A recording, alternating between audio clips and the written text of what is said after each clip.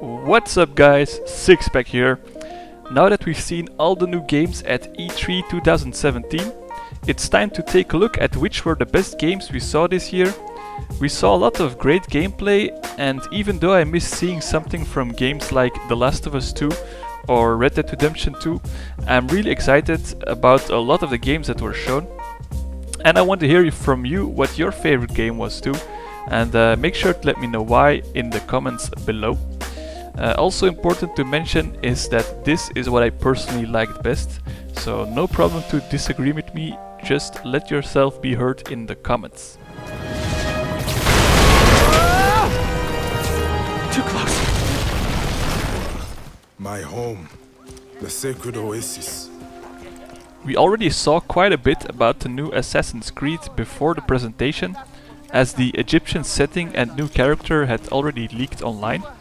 I was pretty excited about the new setting when I heard about it, and seeing the game in action made me really happy. You just don't see a lot of games set in the Roman era, which I think is a really interesting time in history. It seems the biggest change is coming to the combat system as well as the way you acquire gear. It seems the game is going to be more in the direction of an action RPG like The Witcher 3, which I think is a good thing.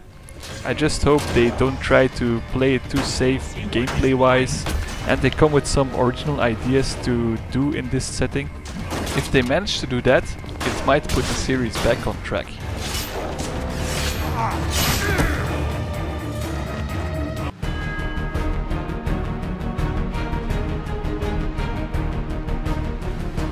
I love pirates. Everyone loves pirates.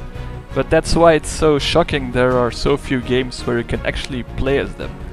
I think the gameplay demo of Sea of Thieves looked really impressive.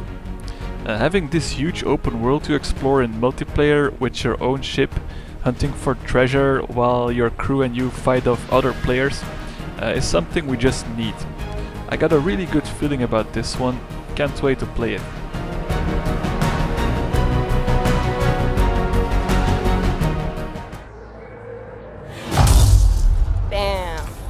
Good. Nice, you've got a mortar equipped. Yeah, Anthem from BioWare looks a bit like a crossover between Destiny and The Division, and it's looking pretty good. What's really stood out for me in the gameplay for this co-op shooter RPG is the traversal. It seems you'll be able to fly around like Iron Man. It looks so good. If this game avoids the traps that Destiny and The Division fell in, this one could become really special. There's a bunch more coming in. Okay, I'll get this round. Thanks.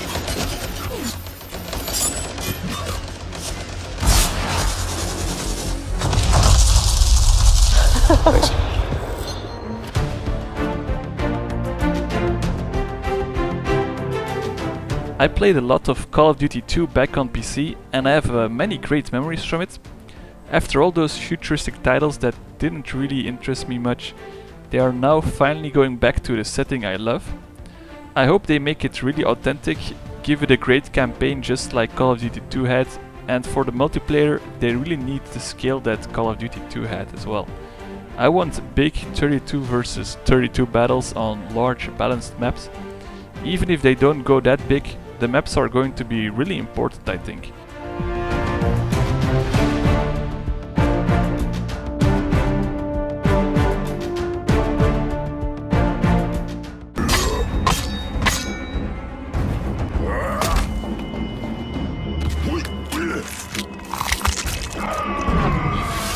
I really loved Shadow of Mordor, the game before Shadow of War. Those of you that have been following me from before Rocket League and saw my earlier videos know this already. It was a great game with an awesome setting with fantastic combat. One of the things that made it really stand out was the dynamic nemesis system, which made all the bosses of the orcs in the world unique. You were able to play around with them and influence the hierarchy within the orcs and even set them up to fight against each other. It was fantastic. Now with the second game, they're expanding on this with more options and content. They've also added in these big siege battles, which allow you to take over enemy fortresses with your own highly customizable orc army. I'm super pumped for this game. Bright Lord, Dark Lord. Same thing, really. End result's me ripping spines out, which I like to do anyway, so either way's a win. A fine addition to our army. Name's Bruce. From here on out, I will be your shadow. No one gets Come on, come on! Son of a bitch. We saw the first gameplay from Days Gone at last year's E3, with a huge endless infected horde chasing the main character around the level. We were all impressed by this, but also asked ourselves the question if the game was going to be able to provide more than this. The new gameplay we saw at the Sony conference, it assured us that there's a lot more to do in the game, and it's awesome. I get a real open world The Last of Us feeling from this game, with the brutal combat and the intelligent opponents. I love the part, for example, where the main character was able to lure the infected to an enemy camp by letting a guy step on a bear trap, causing him to scream and his friends to freak out.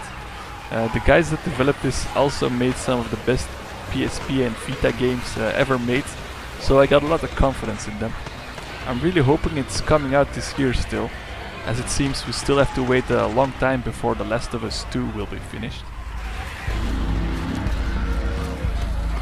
Drop him! Now! Or I'll kill him! Do it. I'm not here for him. I'm here for you.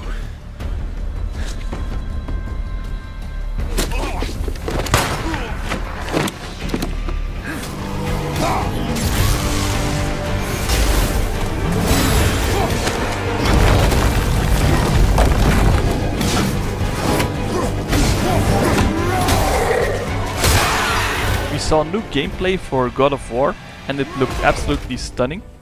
I played every God of War game, even those on PSP. I loved them, but the series was getting a bit boring due to the lack of change and originality. I'm super happy that they're making some big changes for this one. And the biggest change being that Kratos is now using a big axe instead of his blades. It's a welcome one. And story-wise, it seems to have become a more personal story about Kratos and his son, which will hopefully give more meaning to the campaign. Boy, you must be a warrior. But not everyone is bad. Mother always said to be open to those who can help.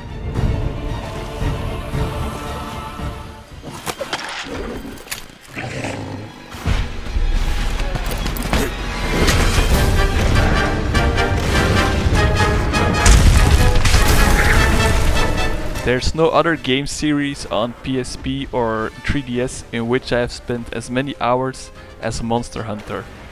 I've been waiting for almost a decade for the series to return to PlayStation, and now it's finally happening. Online co-op, better graphics, new monsters, new and more dynamic combat. My prayers have been answered. If you never played Monster Hunter, I urge you to try it. There's a big reason that it's been a hype in Japan for so many years. And what really makes it stand out is the replayability and meaningful progression. You're always killing monsters in order to acquire their parts that you can use to build new armor and weapons. So you're gradually making yourself stronger and allowing you to take on tougher monsters. It's really hard to put down once you begin the journey. I'm going to have to take a long time of work for this game.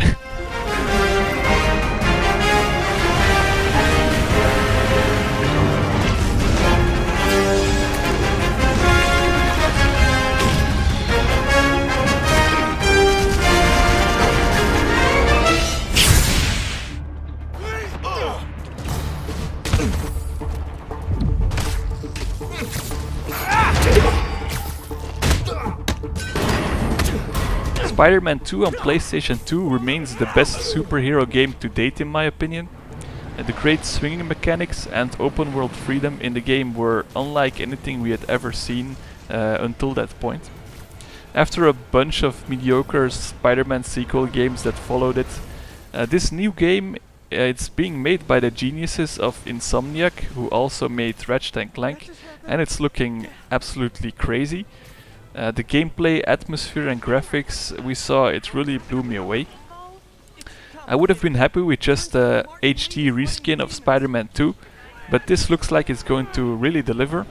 I just hope that they give us total freedom in the game and they don't just focus too much on quick time events, which is what's really screwed up the previous games. But even with some quick time events in the gameplay that they showed, it's looking like total crazy. I can't wait for this one. Please don't screw this up!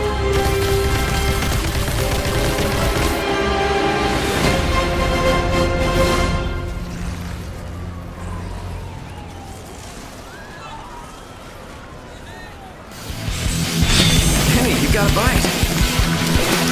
Don't let up. And as my #1 game, it's the VR game we've all been waiting for. Finally! Fishing with Final Fantasy 15! Just kidding, what were they thinking, oh my god. My #1 game of the show is Star Wars Battlefront 2. Finally, it looks like they'll be giving us the Star Wars game we deserve. I liked Battlefront 1, but it had some really big flaws. The main one being the huge lack of content.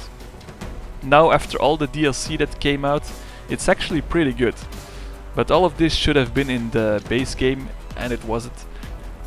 They really listened to what we wanted for the second game though, as it seems we're getting pretty much all of it. A campaign mode, all eras, more maps, a meaningful progression system, more customization, a fair power-up system instead of those stupid pickups, no paid maps, and the list goes on. The gameplay looks absolutely amazing. I did find it a bit weird that they had heroes for the different eras fighting each other together, but I presume this might just be to show off for the E3 build. But this game can't come soon enough for me. So what game are you hyped for?